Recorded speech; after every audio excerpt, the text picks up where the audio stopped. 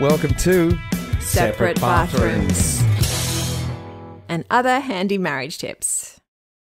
This is our final episode for 2020. Did you ever think it was going to happen, my wife? What, the end of 2020 or the final episode? Oh, man. Well, yes and no. I mean, my gosh, it's gone fast. It's gone slow. It's the year that was in so many ways. But look, this podcast is something we started because we really wanted to share our relationship and we really wanted to share information about relationships with ourselves, with yourselves, with your partner, with the kids, with the dogs, your cat, maybe your hamster, I don't know, your country, whatever it is. We just thought we'd bring some information in the hope that it might help anyone out there. And we really hope that something we've said or maybe something we've shared has been of some help across the year. Exactly. Like you might go, yeah, that's how not to do it. Exactly. I suppose that is how to do it. But I tell you what, this year has been a test for every person in the world. For every person. On the globe, on the planet. I would say, unless you're the head of Amazon. Do you think? He's probably gone... What? Wow. Yeah, but his wife took half of it, so not that it was half of a huge amount. I mean, the most amazing amount of money ever. But you know, I have to say, being a part-time teacher, and I don't know what it's been like in the hospital, so I can only speak from firsthand about the teachers. My hat is so off to them.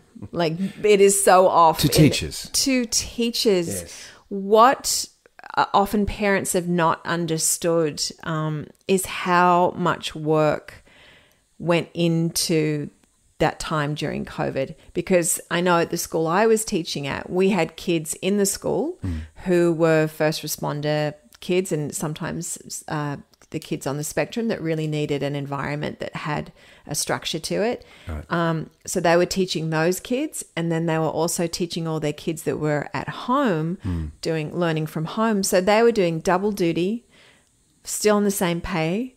They were marking things till sometimes midnight, 1 a.m, creating more work for the kids to do at home, and then still working with the kids that were coming to school. They were absolutely exhausted, and then they had to do a catch up when everyone did come back to school. There was this whole catch up that they needed to do. So there was also figuring out Zoom. Too. Zoom. Like figuring that out. That had some bugs in the beginning, and still people. You know, we're all sort of, we'll Zoom this meeting or we'll Zoom this classroom, and it's like, what's little Johnny doing up the back? Are you paying attention?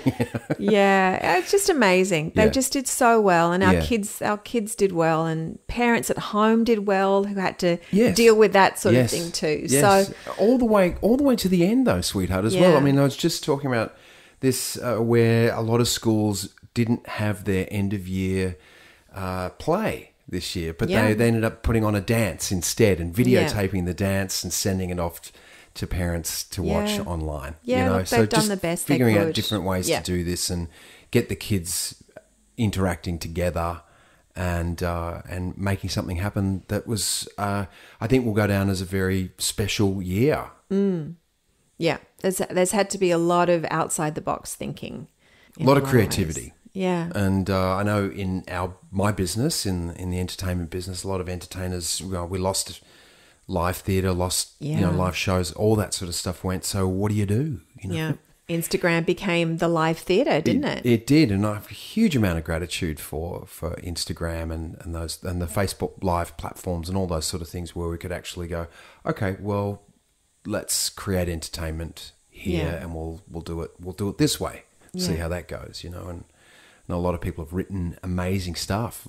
Singer-songwriters, have written great tunes this year, and they'll be out performing live. Hopefully, well, they will actually. In 2021. I think Taylor Swift just dropped her second album or something, didn't she? In this year, it's like, wait, what? You've done 2 albums? Aside from re-recording all of her original. That's right. Or maybe that's what it is. I think that's what it is. Yeah, that could be what it is. Yes. Well, we've had an amazing year in the guests that we've had on. You can check those guests out and look back on some of the incredible people that we had the honor of interviewing. Yeah, Georgie Parker, Rob Mills, Georgie Tunney, Joe Griggs and her husband Todd. Yeah. Great information from them. Absolutely. You know.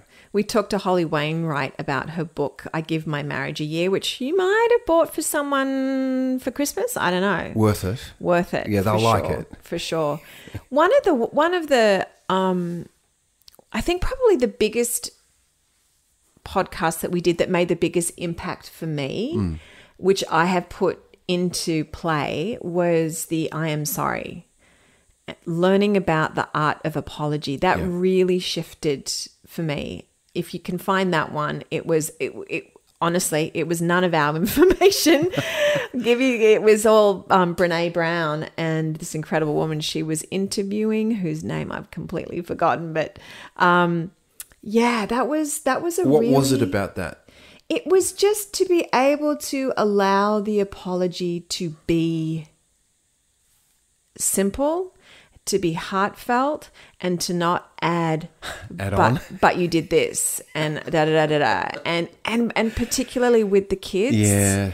That was a huge one, to when a child apologizes to you, to just simply take it and not make it a learning lesson. The learning lesson comes later. Yeah. Because you want a child to feel like they can come to you with an apology. Yeah, which from that, I have the same thing, because from that, if you add on to an apology, that was as much of a reason why kids do not apologize, because they see parents apologizing or adults apologizing and using it as a teachable moment and adding on at the end. But now you should do this or you should do that on the end of it. And they just go, oh my God. Because I know as an adult, when someone tells me what I should do or shouldn't do, or you could have or whatever, it's like I just switch off, you go should over someone else. You know? So yeah. That was exactly what I was going to say about that, is do not add on.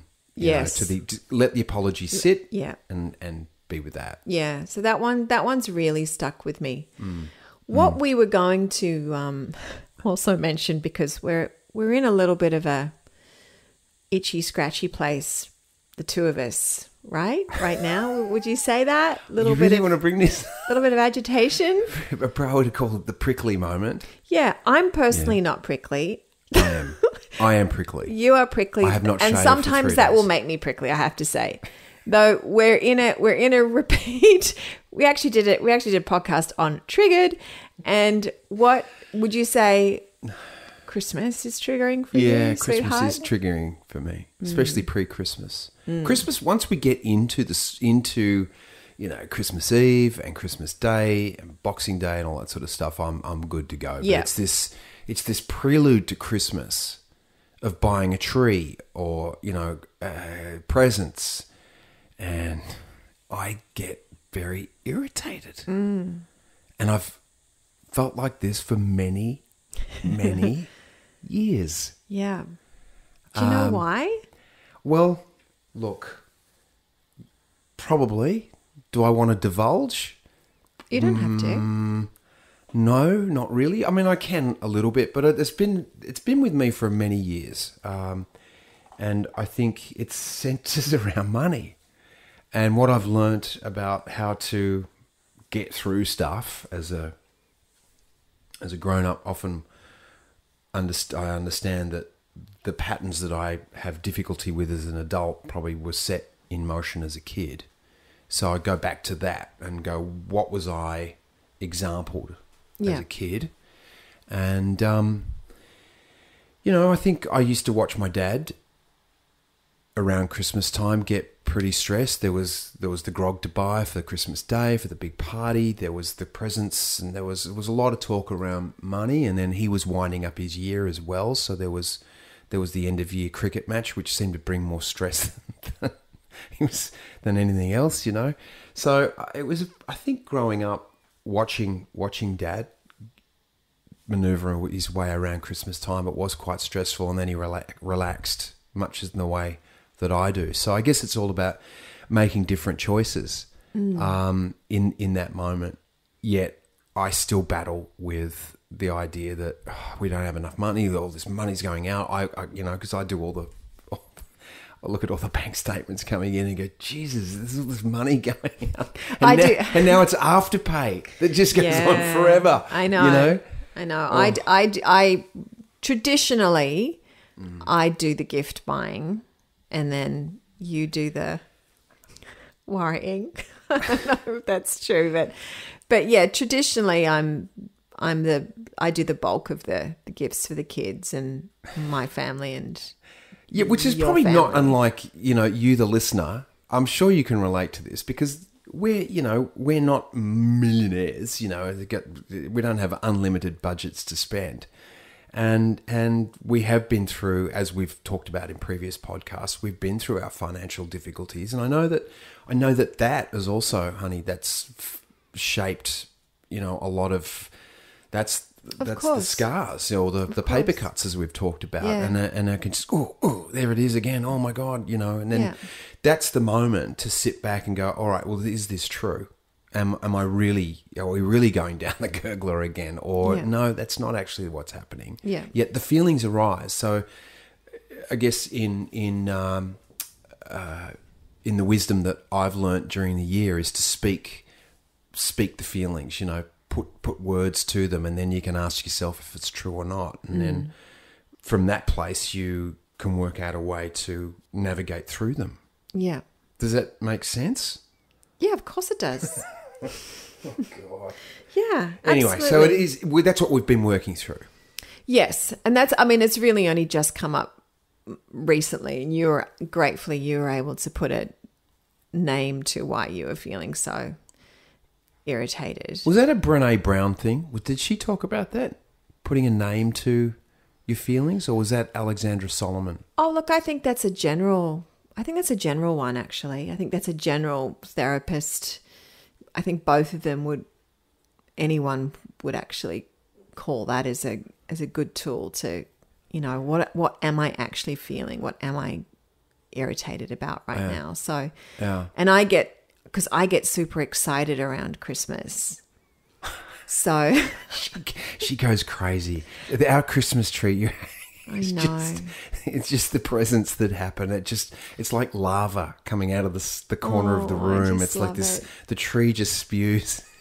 And I start buying in June. So, and I forget. Sometimes I forget what I bought, and then I bring them out of the hidey hole, and I'm like, oh crap! I might have gone overboard. I might have gone overboard, and I always try to balance it out with each child who's like, you get this, and this. Okay, that all matches. Yeah. We've got, and sometimes you tuck things away for birthdays, though. I don't know. It's just something, it's something I've always done since I can remember. I love to give gifts, and I get excited when I know it's going to be a gift that person's going to love. I just get so excited. Yeah.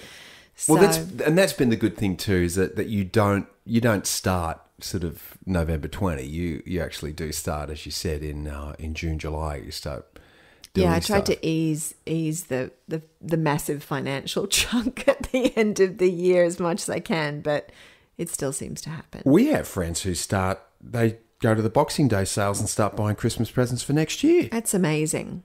Right? They put them away. They hold on to them for a year because they get such good bargains. That's amazing. That's some serious forethought. I can't wrap my head around that It's either one. forethought or hoarding. Well, maybe it's just clever hoarding. I guess so. I mentioned... Anyway, look, thanks for bringing that up, because I already feel easier just sort of talking about it. Yeah. Good. About I'm glad. A level of stress. I'm glad. So let's leave that where it is, shall we? Mm-hmm. Alexandra Solomon, she came on the show too, and she talked about change is inevitable and meet it with curiosity. That's something that really struck me, because we've been through massive changes this year. Yeah. And there's that word, pivot. Which That's become a key word of 2020. Wow. Lean in and pivot. Those two phrases have had a lot. Well, let's unpack this, shall we? Yeah. Let's unpack this lean in while we pivot. But that was a good one, because as we go through change, you can push it away or you can lean in and be curious about it. Go, what is this? What's in here for me? If it's happening for me, not to me. Yeah. That's a choice to make. So... okay, I'm going to choose this is happening for me, and what is it? What's actually in here for me?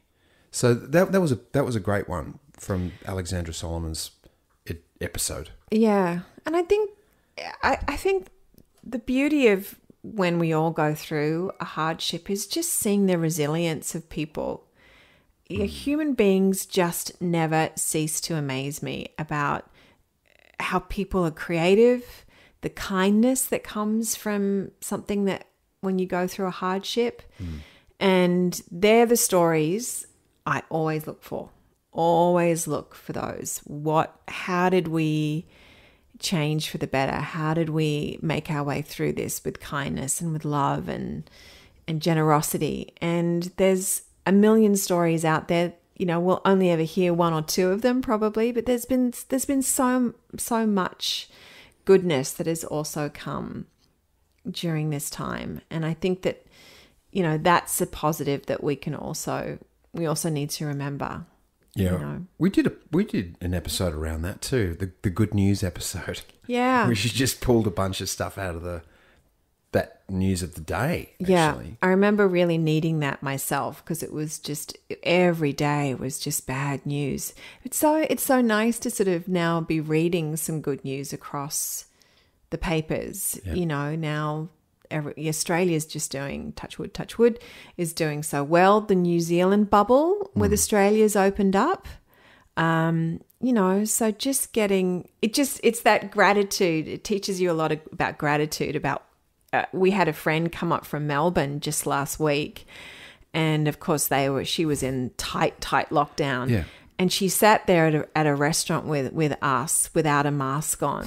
And she just couldn't believe it. She said, I feel like I'm in a different world right now. This feels amazing to me that she got to fly and she got to eat at a restaurant without her mask on. And it's just like, wow, that we would never think of that, the gratitude for that. And now here we are just appreciating that so much more. Yes. And we had friends who came in from the States as well, who had 2 weeks in quarantine and sucked 2 weeks of air-conditioned air in. There was no fresh air. There was no opening windows where they were being kept. So I actually saw a mate of mine's daughter flew in from Long Island in New York 2 weeks ago, and I saw her this morning, her first morning, walking along the beach, having not breathed fresh air for 2 weeks. And she was there in the sun, the salt air. And I was like, how's it going? She goes, oh my God, I'm so grateful to be out. So she had, you know, a lot of us have these new eyes to look at actually what we have and what we normally take for granted. Yeah. Yeah, absolutely.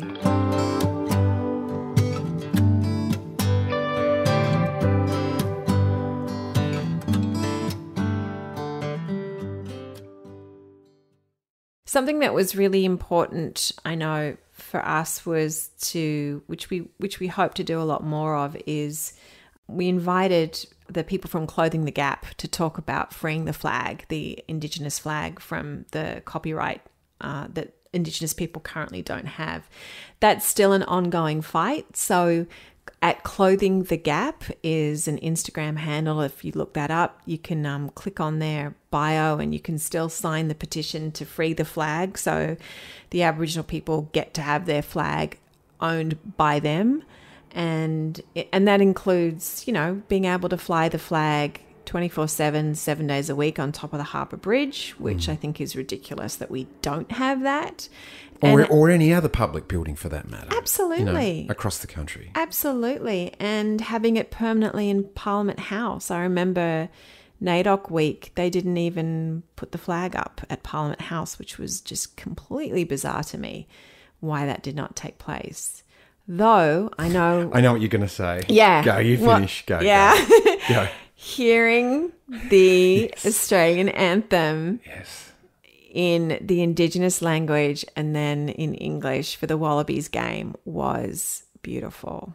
I mean, thank goodness for sports, you know. Yeah. I mean, really, having had sports all through lockdown, all through winter, you know, the footballers just and turning that on for us to be entertained by that. Truly. Yeah. Though also how sports does open the door for so many things, and there is a cultural opening right there that was so important, and it's done now. So it's only a matter of just, okay, let's let this thing happen and make it at every event, sporting or truly arts, whatever it is. I would love to like New learn. Zealand. Yeah, I'd love to learn the language, the Indigenous language of what that would mean for that song or another song. I know that there's a lot of talk around some of the language in Advanced Australia Fair that doesn't sit well, though, we're going in the right direction in that way. And I think I remember reading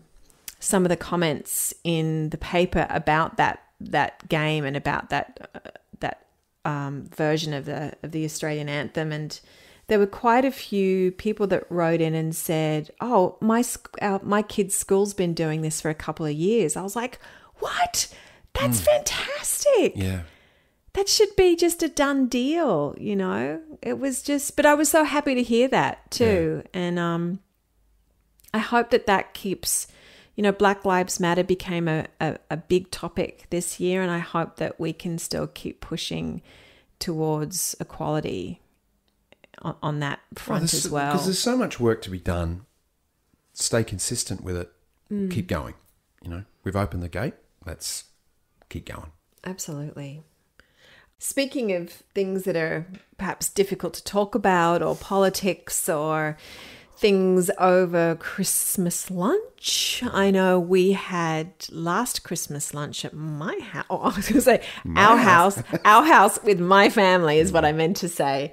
It was about an hour-long argument over climate change, and we have banned that this year. We are banning all political talk. I believe, politicizing right? anything really.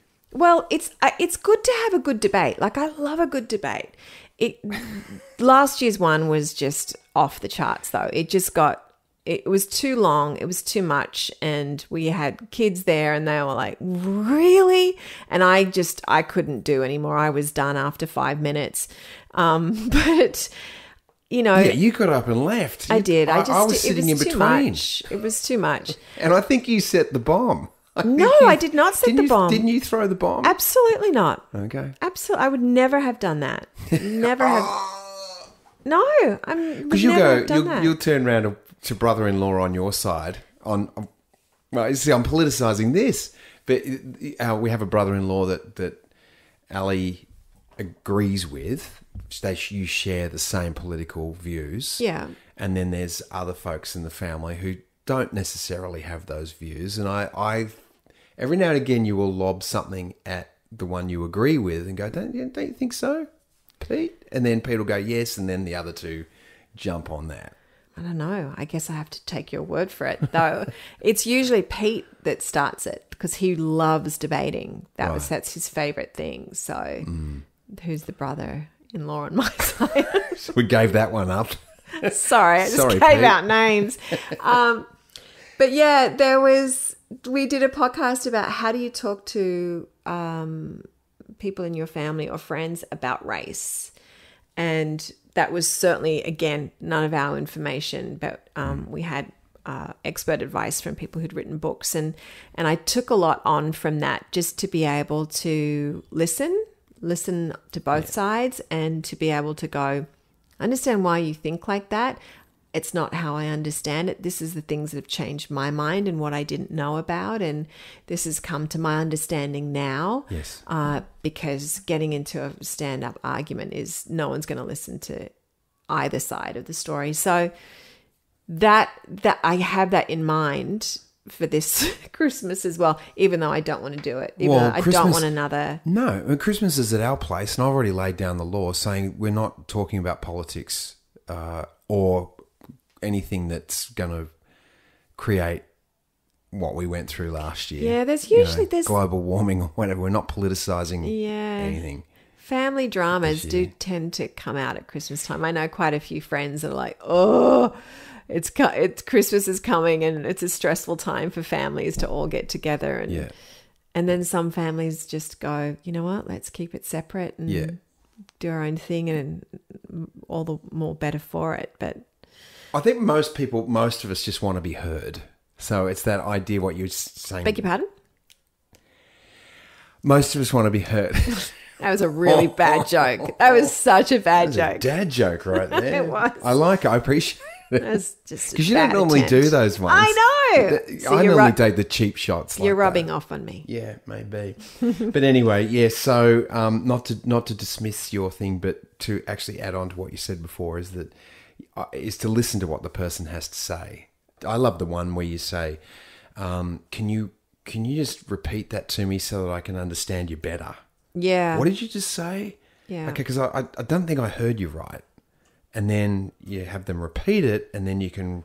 That, to me, in doing that, gives me time to respond rather than react. To take a moment, a breath, and go, all right, count to 10. Yeah. And listen. And then so I'm not reacting. And if I feel my, goosebumps going up or tingling skin or feet going numb because I'm about to blow my head off, it's like, nah, just relax and respond. And it's also like I did in removing myself last Christmas. That's totally fine too. And I was so happy to remove myself and go talk to my mum in the kitchen. And we had a lovely chat and I was fine.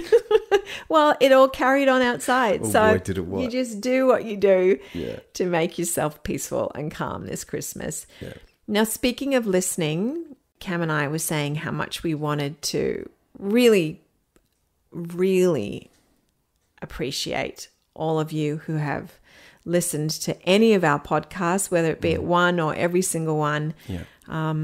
We often talk about how important every single listener is and every single comment we get. And just we're quite amazed that here we are 58 episodes down the track still going and people are still tuning in every now and again. So look, we just can't thank you enough for being giving us your time. Yeah, being part of the Separate Bathrooms family. Yeah, it's been really special and giving us ideas about what to talk about and knowing that it's, we've had some lovely comments about how some things have really helped people and it's been incredibly, incredibly delightful to hear that feedback about a little idea that's grown into something kind of big. Yeah. For us anyway. Well said, honey. Yeah. Yeah, we're really appreciative and grateful for all of it, even the prickly moments. Yes. That have happened as well. Yes. So we'll be back in 2021 and we've got a few ideas coming up. We'll be back in around February, March and